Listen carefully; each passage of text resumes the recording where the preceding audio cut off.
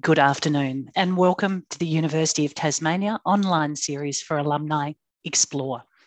Firstly, as we all join from across the country and as a reflection of this institution's recognition of the deep history and culture of this island, the University of Tasmania wishes to acknowledge the traditional owners, the Palawa people and custodians of the land upon which we meet. We pay respects to elders past, present and emerging. My name's Rebecca Cuthill and I'm the Director of Advancement, Managing Alumni and Philanthropy at the University of Tasmania. This series Explore provides an opportunity specifically for you, alumni of the University of Tasmania, for ideas and inspiration. One of the great advantages of being a member of the alumni community is the ability to tap into a group of influential individuals with vast global impact. This series offers an exclusive opportunity to connect with your peers and to find among them innovators, thought leaders, and perhaps even potential collaborators. You are such an important part of the fabric of the university, and that is why we're providing opportunities to access webinars tailored to your needs, such as this one this afternoon. Before today's conversation gets underway, I have to explain a few housekeeping notes. You will note your microphone, camera, chat function and raised hand function have all been disabled so our guests as they speak are not interrupted. However, we do encourage you to ask questions of our presenters today, and this can be done by typing them into the Q&A function you'll see on your screens. And finally, I just need to let you know this conversation is being recorded for later access on our YouTube channel. So today's subject, sustainability. It's the front of mind for many people right now as we see the very real impact of climate change across the globe. One question we face is how can we make changes in our own lives and also on a larger scale? To provide some answers to this question today, we're really lucky to be joined by two alumni from the University of Tasmania. And it gives me great pleasure to introduce you now to our two presenters, Professor Martin Grimmer and Dr Catherine Elliott. Professor Martin Grimmer is the Deputy Vice-Chancellor Academic at the University of Tasmania and a Professor of Marketing. He's an organisational psychologist with a focus on consumer behaviour and specialises in pro-environmental and sustainable consumption. He researches the effect of corporate reputation and green marketing communications on consumer purchase behaviour and the extent to which any effects are moderated by factors such as price or environmental involvement. Martin has looked at consumer attitudinal change, why consumers don't always do what they say, and the measurement of environmental concern. Dr Catherine Elliott is a University of Tasmania alumna who completed her BA Hons in 2007 and a PhD in 2015. She's the Senior Sustainability Officer at the University of Tasmania and the coordinator of the Sustainability Integration Program for Students, or as it's known, SIPS. It's an award-winning program that provides opportunities for students to work on projects that tackle real-world sustainability challenges. Catherine is also the facilitator of the Education for Sustainability Tasmania Communities of Practice, as well as a member of the United Nations Sustainable Development Goals Tasmania Network. She's directly mentored many students on sustainability projects and engaged hundreds more in sustainability initiatives across the university. We're incredibly grateful to have both our presenters here today. Welcome, Martin and Catherine. Martin, we'll begin with you today as you provide us with some insights of the relationship between climate change and consumer behaviour. Look, thanks so much, Rebecca, and thanks everyone. Very pleased to be here and talk about an area that I've been involved in for quite a few years now. And welcome to everyone who's joined us today. As Rebecca introduced, I'm an organisational psychologist, but most of what I do in terms of my research is focused on marketing and in particular the ethical aspect of consumer behaviour. And so what I want to do is start with a few I suppose, insights that I've had looking into this area for a little while, a little bit of the research I've been involved in, and then a little bit more of a look at how we can change behaviour from a consumer behaviour point of view. So having looked at this area quite extensively. There's a number of conclusions I've come to in looking at climate change and consumer behaviour, or sustainability and consumer behaviour. One is that the relationship between issues such as climate change and sustainability and consumer behaviour is a complex one. There are many, many factors that impact on what a consumer will actually do that kind of gets in the way of them doing what they say they're going to do. So I am regularly surprised, though I shouldn't be, by the fact that consumers don't do what they say they're going to do. So as I've got here, many consumers will express their intention to buy an environmentally friendly product, but don't actually do so. There's a phenomenon that's called the 30 to 3 syndrome. Don't get too worried about the actual numbers, because they fluctuate a little bit depending on what part of the world we're in, what issue we're talking about, and what else is going on in the world. So if there are other issues of importance, then the environment either goes up or down in terms of people's concern. But the principle is roughly that a third of consumers will say they are concerned about a firm's social responsibility. So a company that you're buying products from, their ethical responsibilities, but ethical products themselves only get about a 3% market share. So the 30 to 3 problem. So you've basically got about a 10% uptake, even from the people who say that they are interested in the environment and they're concerned about social responsibilities. So I started to think, well, why is that the case? Why is it that consumers don't do what they say? And one of the big issues that we come to is that most consumers simply are not capable of determining which behaviour changes are worth doing, because it's very complicated. Most consumers are unable to assess, for example, the carbon implication of a particular behaviour, because it's too complicated and there are too many things to do. So what I'd like to go through now just quickly are a couple of examples of research that I've been involved in that trying to unpack why that is the case. And so I'll start with this finding that I did with my wonderful colleague, Tim Bingham, where we surveyed just shy of 700 Hobart consumers and said, how likely are you to purchase a mobile phone from XX company, we use real companies, with either a low or a high environmental performance? Excuse me. And we took that information from Greenpeace Green Product Guide, so it was actually real information, and said, okay, on the left-hand side of that graph, you've got likelihood. So obviously the higher the number, the greater the likelihood. And then presented different groups of consumers with different phones, which had a different environmental performance rating. And overwhelmingly, people said that they would be much more likely to purchase a phone from a company with high environmental performance. So that's good.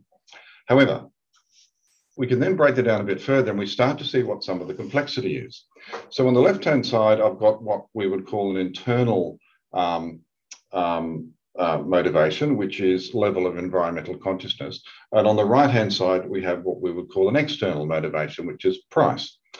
And so if you look at that graph on the left, you can see that, and the light green is the high environmental performing company, you can see that no matter the level of environmental consciousness, people are still more likely to buy from a company with a high environmental performance. But the difference between, the difference emerges between those who have a low versus high environmental consciousness as you progress along. So those with low environmental consciousness, while there's a difference, it's a bit smaller. Medium or moderate environmental consciousness, the difference gets bigger, and high environmental consciousness, the difference gets bigger again. So people who are concerned about the environment are much more likely to buy from a high performing company than a low performing company than those who don't, which all makes sense. Then on the right-hand side, we have the external reason, which is price. And again, high environmental performing company in the light green. When the price is low, you can see there's a big difference between high and low performing companies, but when the price is high, that difference reduces. And we get what's referred to as an ethical tipping point, that people are prepared to be ethical to a point when it starts to cost too much money. And that's a big impediment on people behaving sustainably and buying environmentally friendly products. So let me go through some more of these particular reasons. So what hinders climate friendly consumer behaviour? First of all, we get a range of reasons that I'm presenting as what I would call personal or individual or internal. So not knowing what to do or what products to buy. That's a very common answer that we get when I've looked at this in other research that I've done. Don't know what to do, don't know what products to buy, and we have no regulated national labelling system to help us there. It doesn't exist. That would be a pretty good thing to do, in my view. Second one is not believing your behaviour will make a difference. And that's an issue of what's called self-efficacy, that people might say, well, I'm only one person. What I do isn't going to make a difference, so what's the point? There are, of course, counters to all of this. But that's certainly another reason people say. Another one is to do with lack of urgency, or the fact that climate issues, for example, are abstract. So there's something called construal level theory. So construal level theory suggests that when something is in the immediate future or right now, we construe it with a sense of urgency. But where if it's in the future, or too far in the future, it's very abstract. And so the future is this sort of unknown country that we've never been to, and we don't necessarily get affected by it. And that's an issue with with a lot of other behaviours. So asking young people not to smoke because you might get sick later on in life has the same sort of issues. So you've got to try and make it urgent, and you've got to try and make it immediate. Habit is another thing. People generally continue to do the behaviour that they've always done. The best predictor of future behaviour is past behaviour. And then lack of faith in green products performance. And this is less of an issue now, but certainly when I was first researching the area, people generally thought that green products were not as high performing as non-green products. And I think that's less of an issue now. And the external things are, again, pretty much what you'd suggest. Price, lack of availability of the product, lack of convenience, not enough time to buy. So I, for example, do most of my food shopping directly after work, and I just want to get home. I don't have enough time to look. And also social influence. It's not the norm for the people that you're involved with, so you don't do it. Now, how do we change that? Well, the most obvious thing to do, what sounds obvious, is to make climate-friendly behaviour the easier one to do.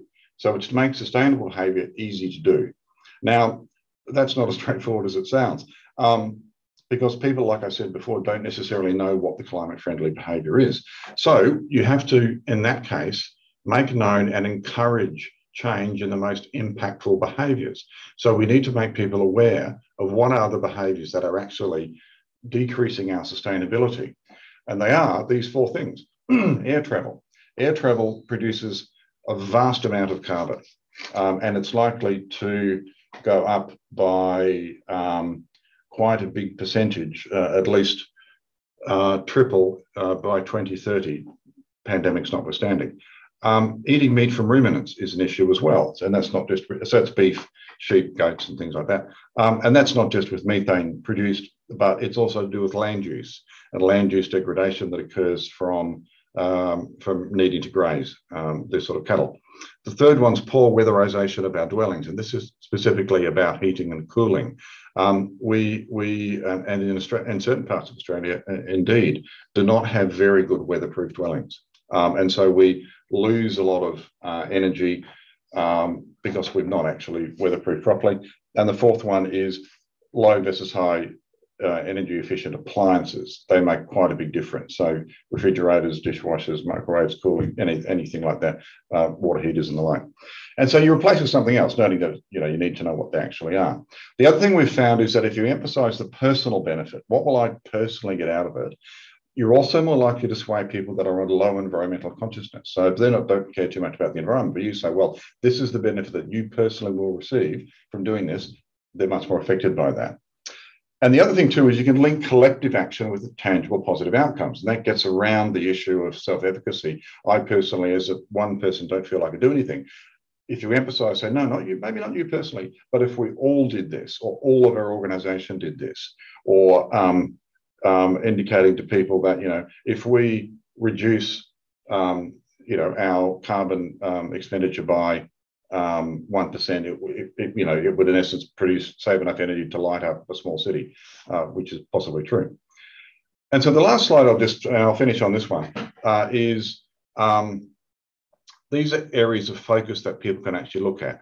Lifestyle changes. What can you do to not necessarily go as far as voluntary simplicity, but you can do things such as buying more sustainable products, for instance, which requires appropriate labelling.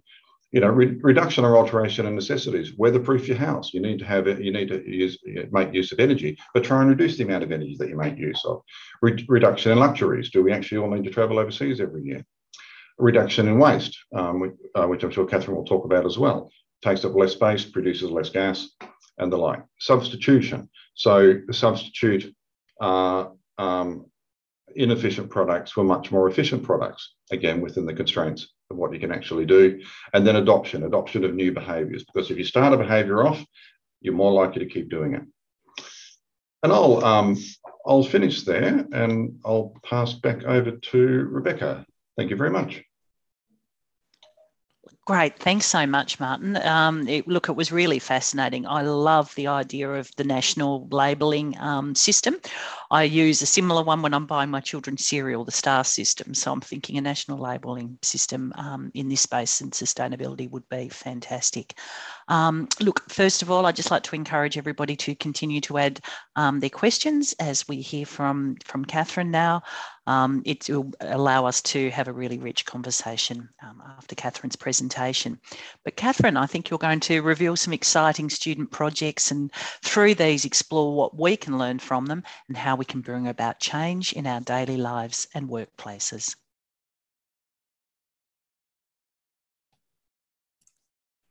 Thank you very much, Martin and Rebecca.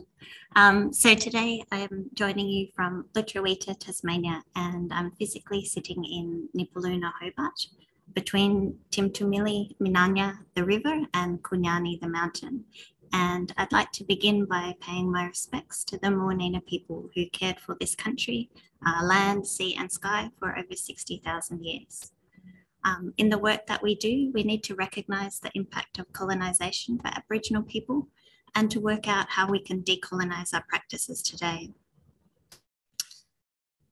So I'd like to pay respects to the Palawa Pakana people who continue to care for this country. We work for a future that respects Aboriginal people, culture, language and knowledge. And in a university environment, it's important that we recognise that knowledge not only exists in papers and stored on servers and in libraries, but that knowledge lives within us in stories and places. And I'd like to extend my respect to other First Nations people who may be joining us today as well. So my name is Catherine and my role, as Rebecca said, is as a Senior Sustainability Officer. And today I'd like to talk about how change for sustainability has happened here at the University of Tasmania and to talk specifically about how we do this working with student projects. And if we look at the opening question for our presentation, how can we make change for sustainability? It's important to recognise that sustainability does not mean maintaining our current context or business as usual, that there are complex challenges, injustices, inequality, biodiversity loss and climate change in the current ways in which we live on both our local and our global scales. So how do we transform to a way of living that allows us to have equity and justice between people, to have flourishing societies, biodiversity, and a climate that's healthy for people and other species? We recognise that the climate emergency is here, and that it's no longer a case of convincing each other about what is happening, but instead working out what it is that we can do today. So I'm very lucky to work on a program that's called SIPS. It stands for our Sustainability Integration Program for Students. And I'm going to share with you today projects that many students have worked on over the past 10 years. Our program has 3 objectives. And firstly, we want to ensure that we can continue to run a foundational program for students to support the operational sustainability needs of the university by broadly engaging with students and staff, and to provide opportunities for academic engagement with on-campus sustainability. And this means that we work with research students, honours, masters and PhD students, and we're also looking for academic mentors for our student projects as well. Last year, the work that we do was recognised with an Australian and New Zealand award for student engagement. And this award recognised that the creativity and critical inquiry that we bring to the projects that we work on allows us to work for change.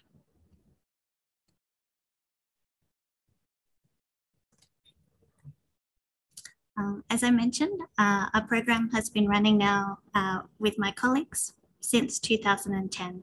And we started off with a focus on in-class projects informed by operational sustainability and academic research. And in 2016, this work was recognised as the university began to offer paid internships for students. Our program has continued to grow.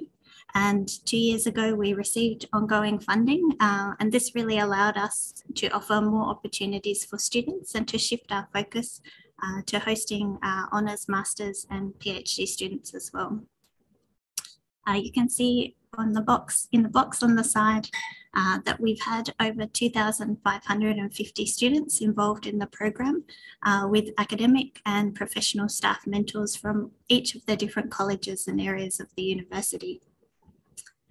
What we're doing is trying to work with a diverse group of students so that we can offer lots of different opportunities. And we do this through having internships, fellowships, in-class projects where students work in small groups on a sustainability challenge, as well as being able to offer placements where students come and work with us in the office for course credit.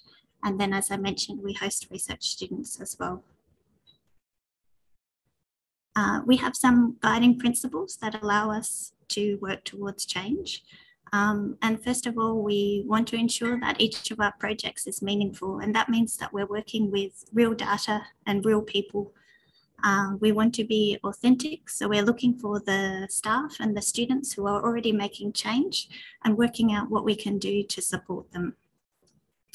We are working to build a shared sense of community identity around each of our programs. So when we work with a biodiversity topic, we're looking to create a community of people who are interested in supporting this work going forward into the future. And we like to embrace the passion and complexity of the challenge. And that means that we might have a student apply for our program who's incredibly interested in soil health, and maybe that wasn't something that we were aware of as a project topic, but we try to enable and work with students so that they can do something that they're really passionate about.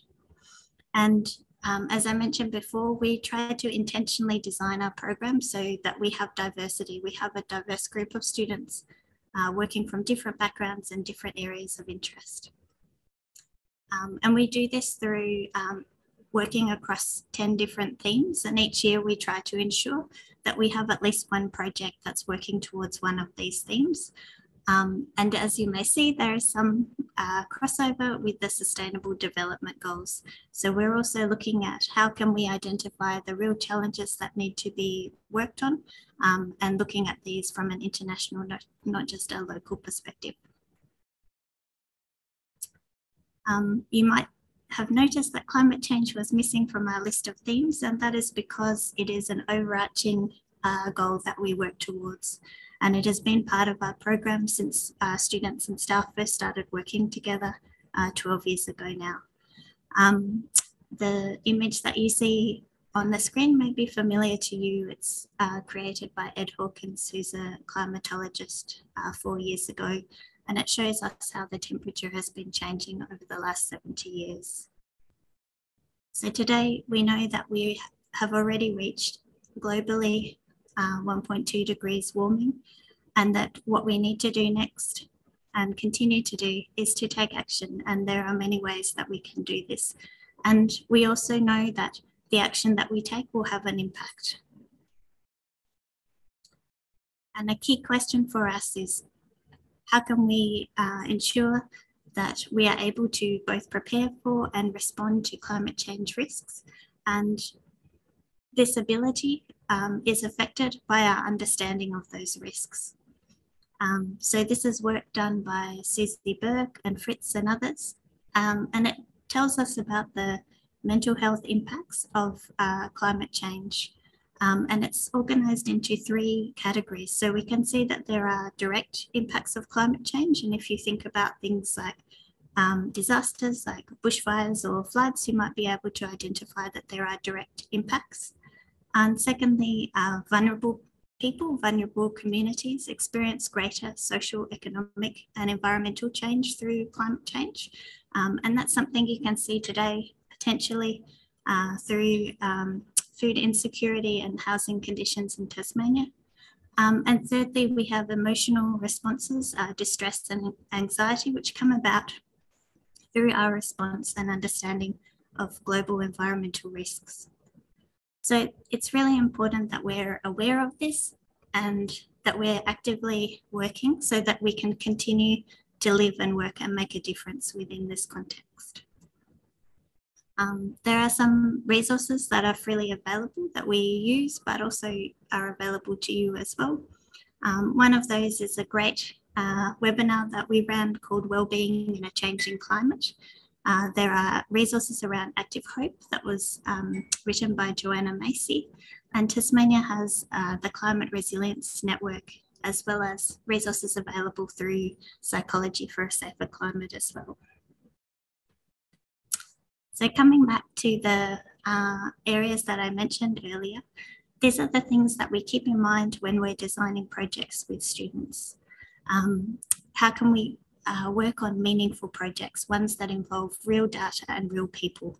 How can we be authentic in the work that we're doing and find the people who are already helping and work out how we can support them? How can we build projects that enable us to create a shared sense of community identity, and making sure that we're making the most of the passion that students bring, as well as being authentic about the complexity of the challenges we face, and making sure that we're designing and intentionally involving lots of different people in the projects that we do. So one of the projects that I wanted to talk about is the Climate Cafe Nipaluna program. And this is a partnership program with social work, and we work with Dr. Jocelyn Baltra-Ulloa. And we partner with social work in order to build on the skills that students are learning through their Masters of Social Work about how they can prepare for and respond to support people experiencing climate change. Climate cafes are run internationally and also online as well, so you might have heard of them before. Climate cafes are places where you can come to talk about your experiences and how you're responding to learning about climate change, and a place for you to listen and hear other people's stories as well. They're not necessarily a place where you will learn more about climate science, and often they're not a place where you can buy tea and coffee. Sometimes they have a barista, but not all the time. And so our program that we run here at UTAS, Climate Cafe Nipaluna, is a specific partnership that we've created between SIPS and social work. And each of the Climate Cafe sessions were co-designed by a group of 12 social work students working together. And the students are trained in group facilitation, and they facilitate the conversations that happen at the Climate Cafe.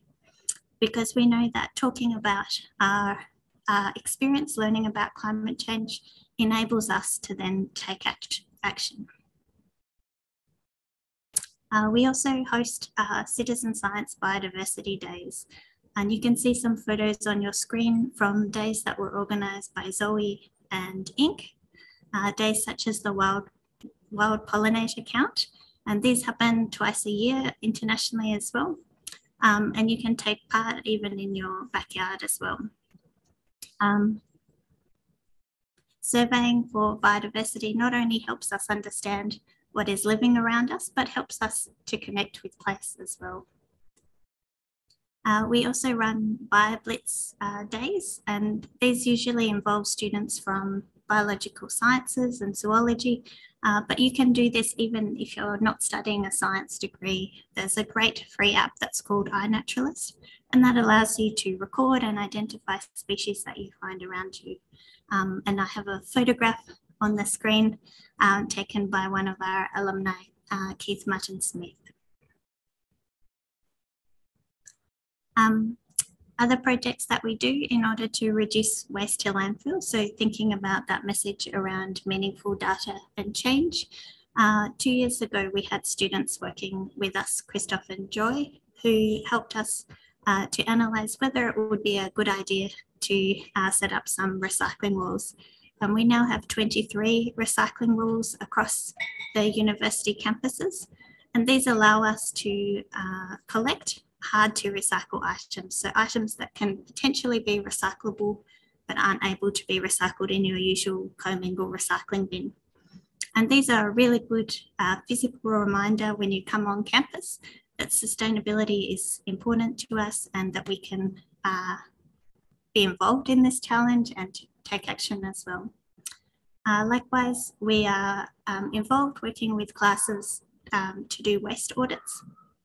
And these are a really important way for us to better understand the types of waste that we're producing and to work out how we can reduce that waste as well.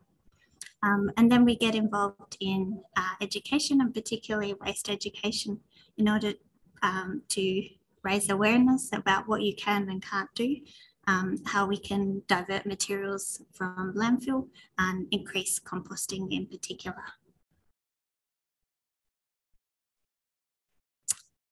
So to finish up, I wanted to come back to the ways in which we design our projects and how, even though we work across these very broad, distinct themes, we are always looking to ensure that we have real data and real people so that the projects that we do can be meaningful. We're looking for authenticity and building a shared sense of community identity and making sure that we make the most of the passion that people bring to their projects and the complexity of the issues that we face, and designing our projects so that we have a diverse range of people involved in every step along the way. Thank you very much.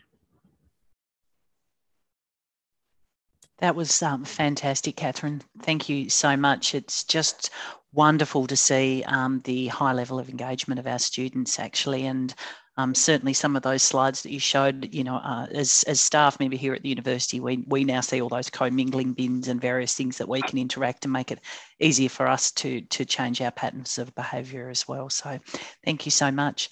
Now's an opportunity to go to the question and answer, perhaps the more interesting part, or at least an opportunity for everybody to engage. As I said before, please put your questions into the question and answer bar and we'll try to get to all of them as we work through the next part of the presentation.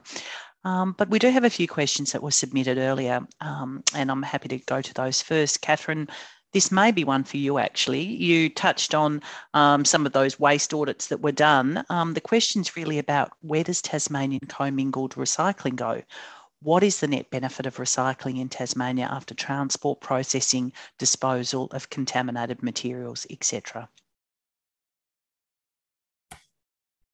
Thanks, Rebecca. I think that that's a really good question. It's very difficult to work out where our recycling actually ends up. We have 2 materials recycling facilities in Tasmania, and that's where our recycling goes when it leaves your house or your university, and that's where materials are sorted before they go to the mainland for processing.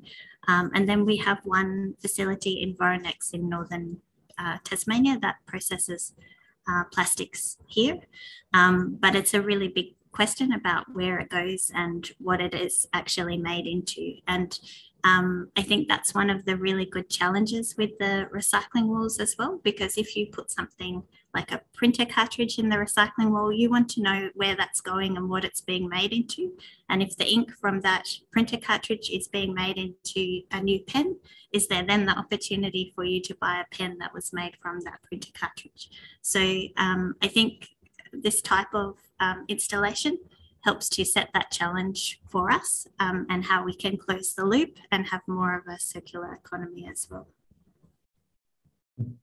If I can just add to that, Rebecca, it's a very good question. I think even if we're not exactly sure where the recycled product ends up, it's an important behaviour nonetheless, because it's something that people feel they have some control over. So it's one of the easiest in terms of environmentally friendly behaviours to do, and to predict whether people are going to do them. And once you start doing a behaviour, you're more likely to continue doing it. So we'll hopefully have, leak over effects into other behaviours. Yeah, thanks, Martin. So we were perhaps talking about this beforehand as well. It really is quite interesting about how we affect people's behaviours, and then kind of the positive effect that can have across the their behaviour, normal behaviours, daily behaviours as well. So, Martin, while you were presenting, there was a question that came up around transport, especially cars, and the impact that has. Would you mind talking a little bit about that?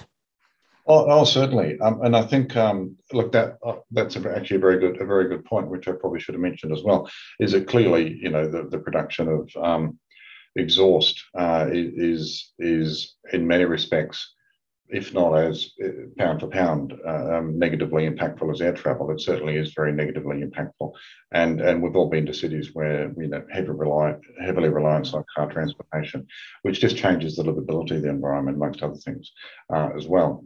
So I think the notion then of if you consider one of the things you can either substitute or adopt is, if it is, and again, this is income dependent, obviously, it is either lower hybrid cars or indeed electric cars, which produce far less emissions, or very few emissions indeed. And that would definitely make a difference if we had a more collective way of actually doing that. Well, Martin, actually, there's a specific question as well around the university's approach to that. Would you be able to give some ideas what the university's doing specifically? Oh, and Catherine's probably better than me on that, but I would, I think the notion we already have some electric vehicles as part of the university's car fleet, and I think if we would certainly be interested in considering a runway whereby we pick a point at which we move to all hybrid or all electric. Lovely. Catherine, did you have anything else? Yeah, I agree, Martin. I think this is part of the emission reduction strategic plan that we launched earlier this year. So there's a plan to have an all-electric vehicle fleet as well. Yeah. Wonderful. Well, that kind of leads into a question that we had submitted earlier as well. So not just cars, but if we were building the campus from scratch with an eye to sustainability, what would you do and what would you not do? Well, two things I'll say immediately is proper weatherization of buildings, definitely, and based off of what I was just saying before, and also energy efficient appliances where possible, and looking at the best way we can use natural systems, so passive heating, for instance, ways that we can design the spaces so that we're making the most effective use of the natural environment, and we don't have to manipulate it at all. And then, of course, there's a whole lot of other issues about ensuring that where we source products from, as best as possible, has fewer carbon miles, sourced locally, sustainable products, etc., etc. I'm sure, Catherine, I've stolen all the things you were going to say, probably. No, not all, some of them. No, I think that's great. I think it's really important that, well, I would like all universities to have a program like SIPS, because I think this is where we can bring together what students are learning in the classroom and the academic expertise of people like Martin and professional staff as well. We can make a change. So like last year, we ran an energy audit of one of our buildings, and through that, we learned about the energy use of hand dryers, and I didn't realize how much energy the older hand dryers were using. So they were able to be switched out for more efficient models.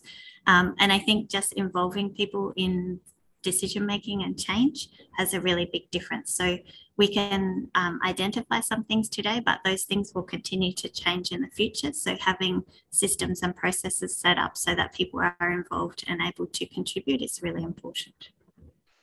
So from that, Catherine, and this is one of the questions we've just been asked as well, is how do the university projects or the projects that have been undertaken at SIPS translate into sustainability more broadly for the community as well? Yeah, so I'm thinking about one example in particular. So in in a university environment, we have this luxury of being able to try things and experiment and find out if they work, and then communicate them more broadly with the community as well. So we have the luxury of being able to try things like the recycling walls. We have a new on-site composting machine that's about to start running in Launceston as well. And because we have this ability to try things, we have time and resources before we share things with people. That's wonderful. And Catherine, people are interested to know, are the projects only generated by student ideas, or can members of the public actually become involved in making project suggestions as well? There's clearly some people who are listening who have got some ideas they'd like to share with you. Oh, awesome. Yeah, anybody can suggest a project idea. Yeah. Wonderful. Okay, well, certainly after this, we'll encourage everybody. We put up the alumni contact details, and you're very welcome to come through our office to provide ideas to Catherine as well. So I'm sure she'll be inundated with things. Now, if you excuse me, I'll have to read the next question, Martin. It's from you, but it's quite detailed. So put your listening ears on as I go through it. We have somebody who's listening who said, my PhD addressed how consumer behaviour may change by providing agency for change through a change in the design of environments within retail spaces and the activities encouraged within them. Have you any comments on how behaviour may change if we make a systemic change to offer diversity to the dominant consumer paradigm? I think that came from Kirsty, who I know. So thanks, Kirsty, for your question. Look, that's a very, very good point, and I think Catherine's presentation also touched on that too, about providing diversity. Now, I think it sort of relates to what I said earlier about if you can get people to start a behaviour, they're more likely to continue it. And so I think part of what you've described in retail spaces is starting to look at, well, how can you provide a diversity of experience so that people are exposed to different options and exposed to different ways of doing things. And if they're exposed to it, it's like the old adage, you can't be what you can't see. So if you can tell people and assist people in how to adopt a certain sort of behaviour, that they're much more likely to actually do it. And so you make it easy for them as much as you can. You make the behaviour easy for them. So if you can design a retail environment, which is fantastic, that encourages the diversity of behaviour, then that can only be a good thing. And I think people are interested. With one of my collaborators, we've just done some work, for instance, on shopping for secondhand clothes. And there's a lot of interest in shopping for secondhand clothes. And interestingly enough, and this is how you can actually make this work really well, the best predictor of whether someone shops for secondhand clothes isn't what we thought, which we thought was going to be frugality and concern about the environment. The biggest predictor was style consciousness. When you were aware of style, and especially amongst younger people. So that's something that you can really play on to create that sort of diversity of experience by saying, no, there's lots of ways of thinking about, what it means to be a secondhand shopper, or in this case is a more sustainable shopper, because fast fashion is one of the biggest producers of wastewater and all sorts of other nasty things. And you promote the behaviour that you want by promoting the good aspects of it. But Martin, do you think this behaviour is with people who are already inclined to be wanting or thinking about changing their sustainable behaviour? One of the questions we have is really, what do we do with the proportion of the community who might deny the science of climate change and the need to make changes for sustainability? How do we get through to these people and bring them on board? It's a very, very good question. And if we had a fast answer to that, we'd be in a much better spot. It's got 10 minutes, Martin. So. Look, it depends, I think, on the motivation of the behaviour. So there's obviously climate change denying that goes on for rational and non-rational reasons. Now, if it goes on for a non-rational reason, providing more information isn't going to help. Okay, it's sort of, if you want to change the behaviour, you've got to change the belief. You've got to match the belief at some particular level. So it depends on whether you can't match emotion with logic, or it's not as easy to do it like that. the best thing I can suggest is you practice what you preach, Mm. and you allow people to observe what you do, how it makes a difference in your life, and how you believe it makes a difference for everybody else. You know, I've got family members who are not inclined that way, and there's no point in me talking to them about it because they just get annoyed, and I get annoyed. So on the other hand, I just adopt the behaviours that I'm comfortable with, and if they learn from that, that's terrific. Yeah, thanks, Martin. And obviously another avenue is our young people. I mean, you mentioned before about the style consciousness and buying clothes and things as well. But one of our commenters has just said that Sustainable Living Tasmania is running energy-focused projects in 6 high schools throughout Tasmania at the moment, which sounds amazing. So it sounds a little bit like SIPs as they've described it in high schools. However, they said one of the challenges they're facing is how insanely busy teachers are. So, Catherine, have you faced this with SIPs and how have you tackled it?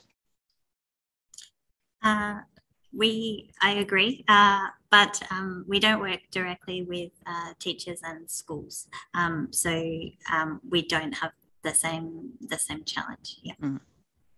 Yeah. I think it's very useful though that sustainability is a cross-curricular priority for schools.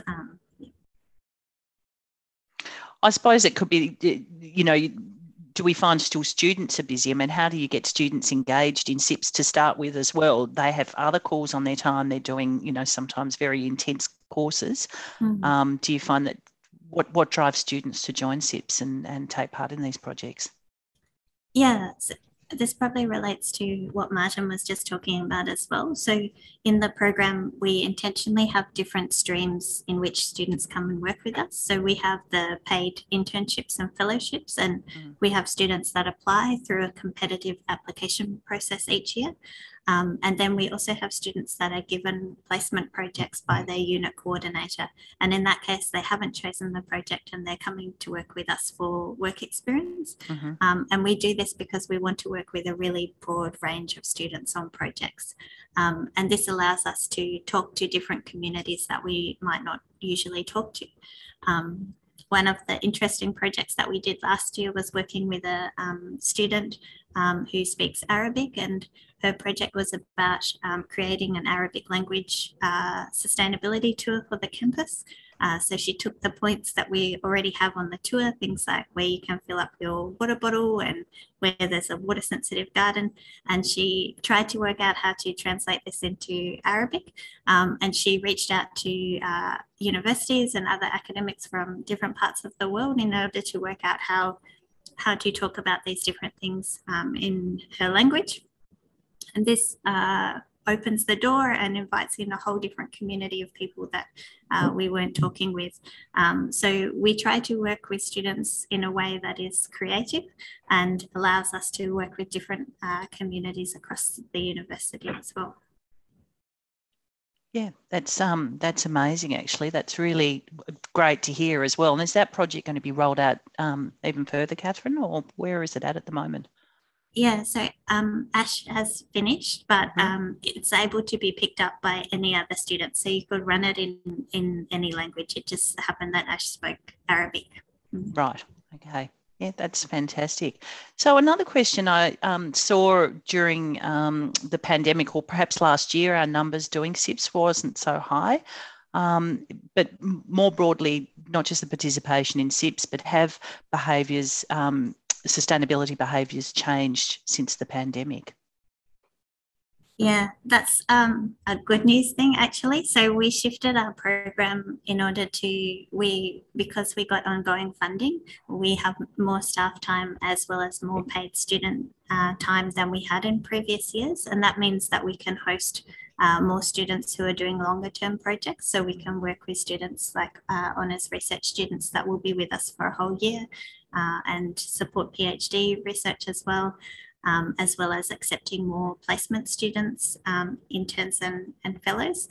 So we have less in-class projects.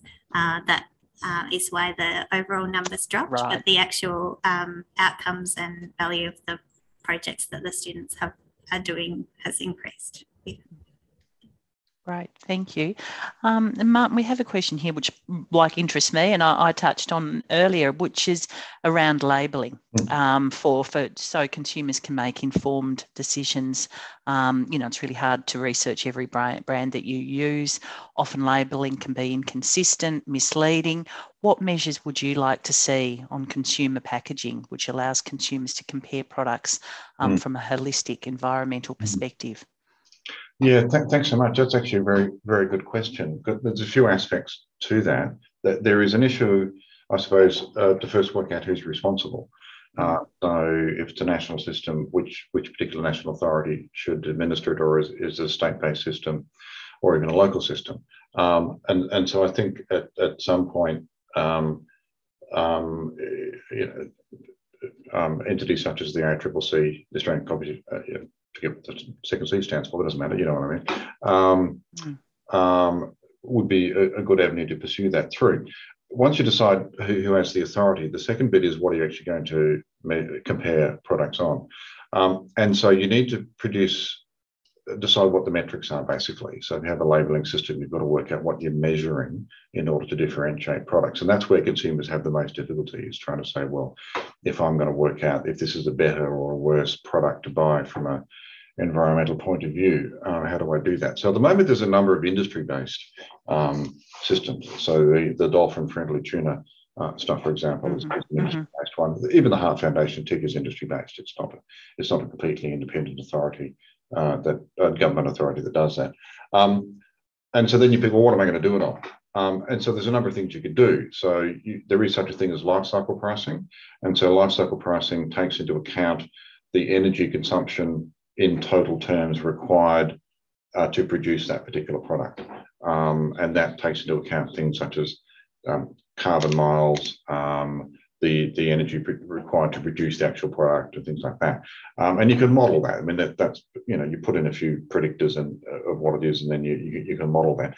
The other is to estimate the carbon usage over the life cycle of the product, particularly if it's something like a dishwasher or a refrigerator. And that's, again, industry-based to some extent. The other thing too, you can actually have a more precise stab at carbon miles. How far is the product come from? And a quick and dirty way of doing it, which gets to a couple of the other questions about how can you nudge people in a retail environment, is you just tell them to shop local. If it's locally sourced, it's more likely to have a lower carbon footprint and thus more likely to be better. It's a very easy, simple way.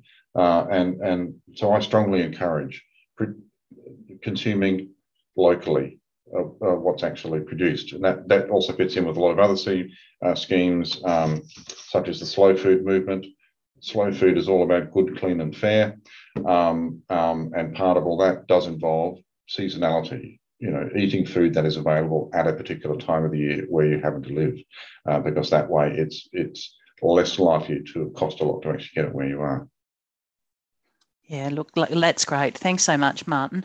Look, we're bumping up against time, and I can see that there's still heaps of questions we haven't got to. So I'm feeling like there might be another Explore on sustainability coming up very, very soon. But Catherine, I'll just give you a quick one, or perhaps it's not so quick. Given that you did the audit of all of the rubbish and things, are there products that we should be all avoiding as well? There's a good response here that ties into Martin's response before. Usually when we do the audit, the thing that we find in all the bins is coffee cups and coffee lids. So with very good intentions, people put coffee cups thinking that that's where they go in landfill, recycling and compostables. And labelling would really help us with that. We're somewhat lucky at UTAS because any coffee cup that you get on campus, we know it goes in the green bin, it goes in your FOGO bin because it's all commercially compostable, the coffee cup and the lid. But if you're bringing a coffee cup from outside the university, we don't necessarily know that. So yeah, going back to what Martin just said, labelling would really help with this. Yeah.